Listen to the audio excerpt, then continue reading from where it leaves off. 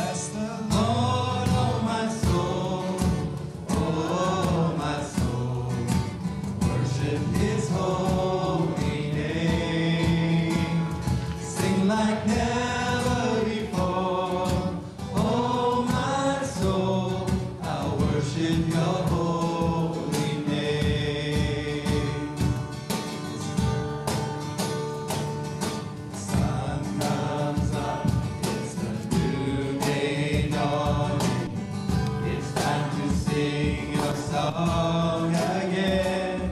Whatever may pass and whatever lies before me, let me be singing when the evening comes. That's the Lord, oh my soul, oh my soul, worship His holy name.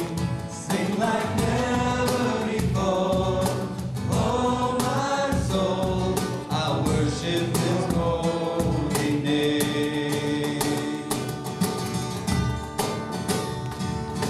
You're rich in love and you're slow to anger. Your name is great and your heart is kind. For all your goodness I will keep on singing. 10,000 reasons for my heart to find. Bless the Lord, oh my soul. What beautiful surroundings. Is there a better place to be? We have a place to ourselves. We can thank Took Good Tours and Levitt for opening up the facility for us for a special evening. We've been conducting the Ephesus meeting for several years now, beginning in 1999, 3,000 people in attendance, and we want to continue this. With your support, encouragement, participation, we hope that the gathering will continue to grow. And it's just a great time after an evening of travel. I know you're a little bit fatigued, but we're in for some exciting presentations. I'm looking forward to all of them. I want to recognize the staff of Took Good Tours who are with us tonight. These guys are magic in terms of what they're capable of doing. Okay, the first lecture that we've got is a good friend of mine and a great friend of Took Good Tours, Mark Wilson, visiting professor of early Christianity at Regent University in Virginia.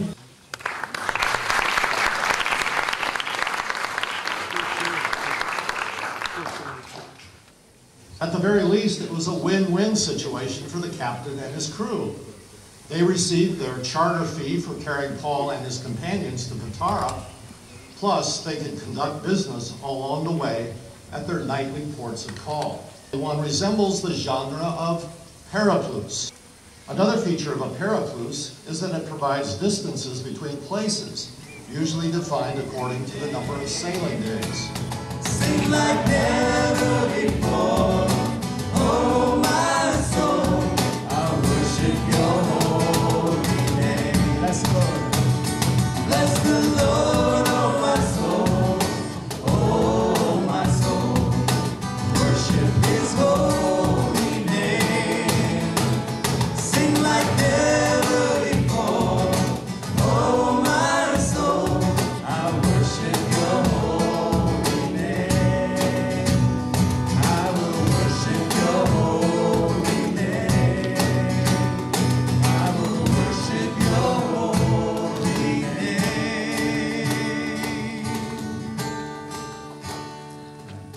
Real people, real places, and real history.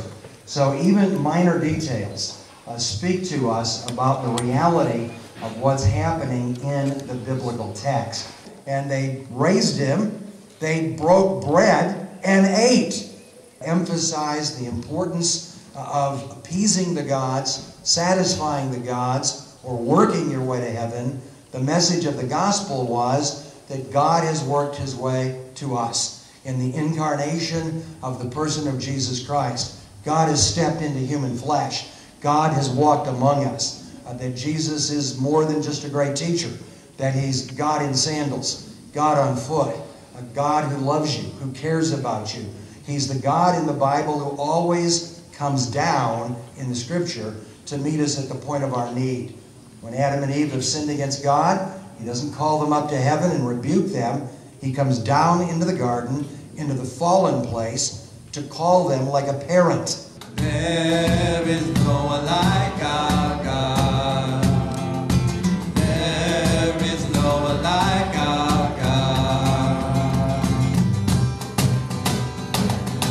Greater things have yet to come. Greater things still to be done in this city. Greater things have yet to come. Greater things still to be done in this city.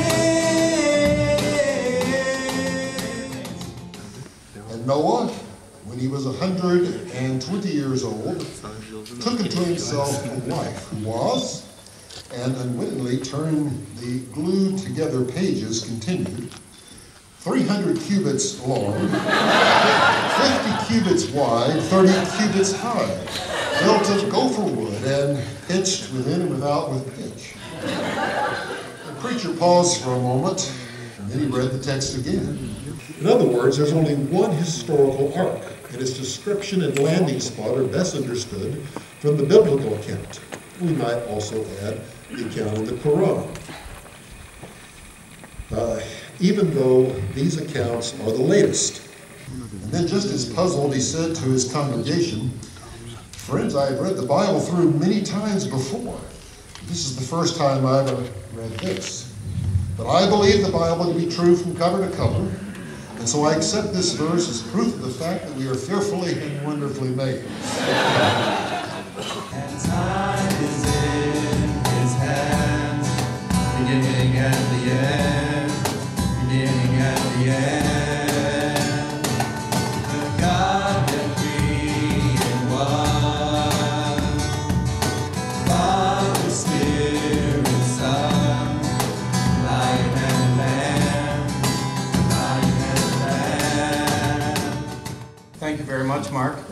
May I say at the outset that we from Ambrose University in Calgary, Alberta, Canada are just delighted to be with you on this most enjoyable evening. In my own dream journey, I find that some of my most luminous dreams occur when I am traveling. And I think it's the disorientation and the displacement that I experience when I'm traveling that sets me up for those dream encounters.